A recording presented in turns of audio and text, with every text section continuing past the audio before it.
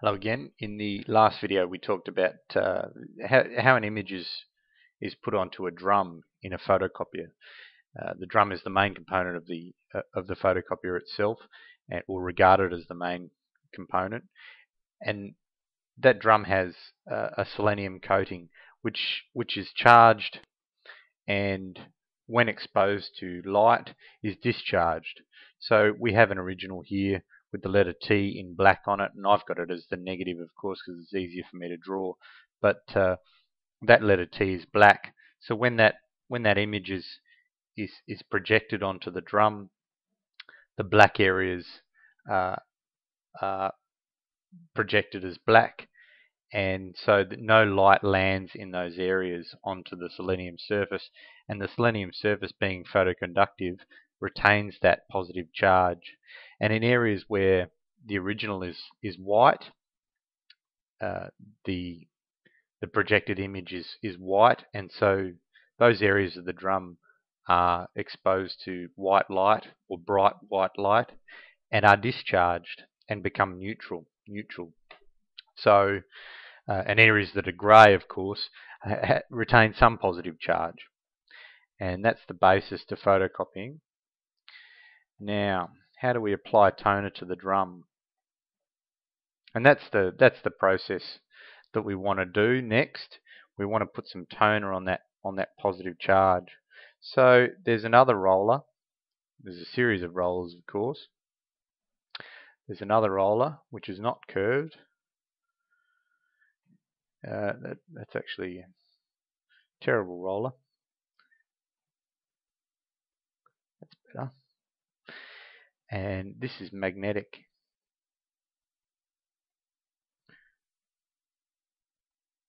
And around that roller we have toner, which is like a powder.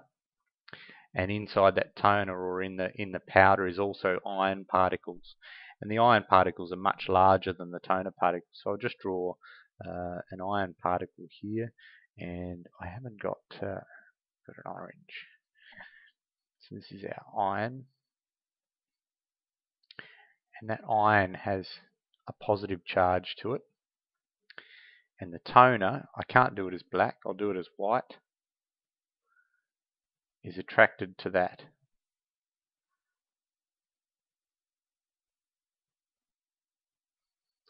Okay, so those guys are toner, and the orange is iron. Iron, positive charge, toner, negative charge. So the toner is attracted to the iron's attracted to the magnetic roller, and the magnetic roller, if you've ever opened one up, very carefully, of course, because the powder can very easily be put into the atmosphere and you can get it all over yourself, but the toner sticks to these iron particles, and hence sticks to the roller. This magnetic roller is very close to the main drum, and so I'll draw them in profile here. I think that's the easiest way to do it. So we have our magnetic roller and our drum, and they roll together. And so where the areas on the drum are positive, the negative toner is attracted to those areas. Okay, so what we're doing is we're depositing, or the photocopier itself is depositing toner onto those charged areas, which is our black area from the original diagram. Remember, our black area is from our original, is our positively charged area. And all of the areas that are neutral, of course, don't attract any toner.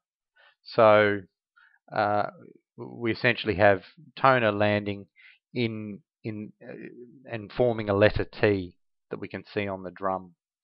Any grey areas, of course, will attract some toner, not as much, but the very black areas will attract the most toner. And this happens because the selenium on the drum is more positively charged than the iron. Okay, so that has a large positive charge, and the iron has a small positive charge, so that the toner is attracted, more electrostatically attracted to the selenium on the drum.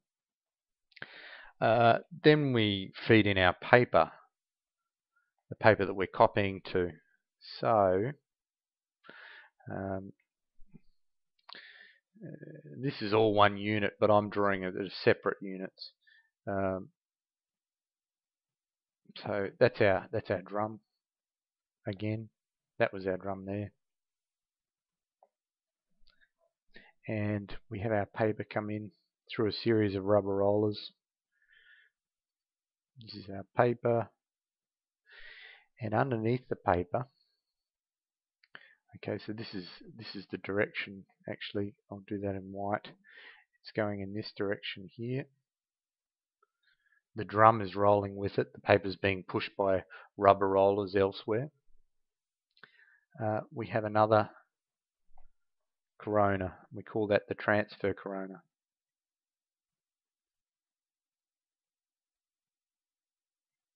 Wire. And that has a very large positive charge. And so that puts positive charge onto our paper. It makes our paper very, very electrostatically charged. And it's more electrostatically charged positively than the selenium on the drum. So now those toner particles are attracted to the paper. So they go down. I hope this doesn't get too messy. They go down to the paper. And of course they're going down on the paper in the areas where the drum was coated only. We need to discharge that paper. So we have a separation corona.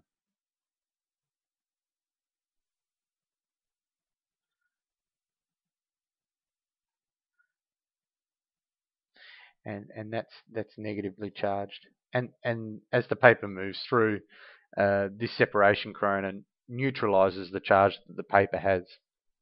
So now we have toner on our paper where the drum was coated, and of course that's our letter T. Then the paper moves through, still going this way. I don't want it blue. I'll keep it white.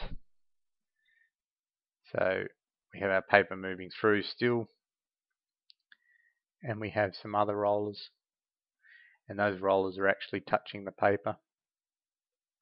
This is a hot roller, and this is called a pressure roller.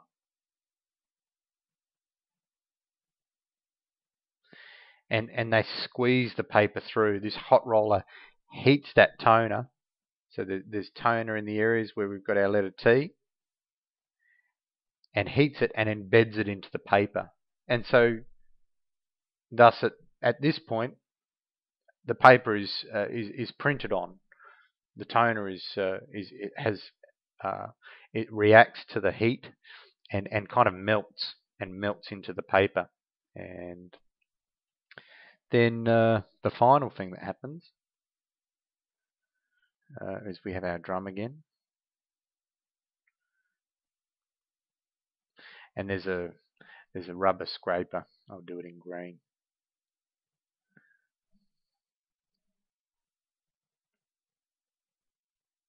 Which scrapes off any excess toner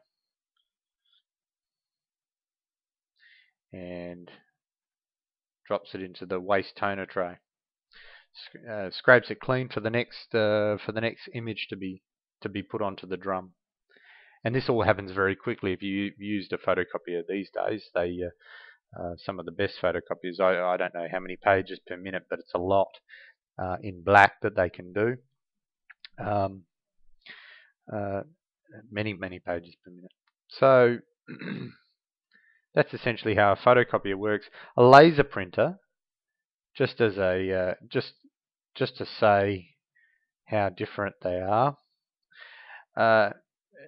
has exactly the same process goes on. We have a drum that's electrostatically charged, that's exposed to light in order for the selenium surface to become discharged. Except in a laser printer, a laser does this. and it does it very, very quickly. The laser scans um, 300 300 times per inch, up to 1200 times per inch or something like that.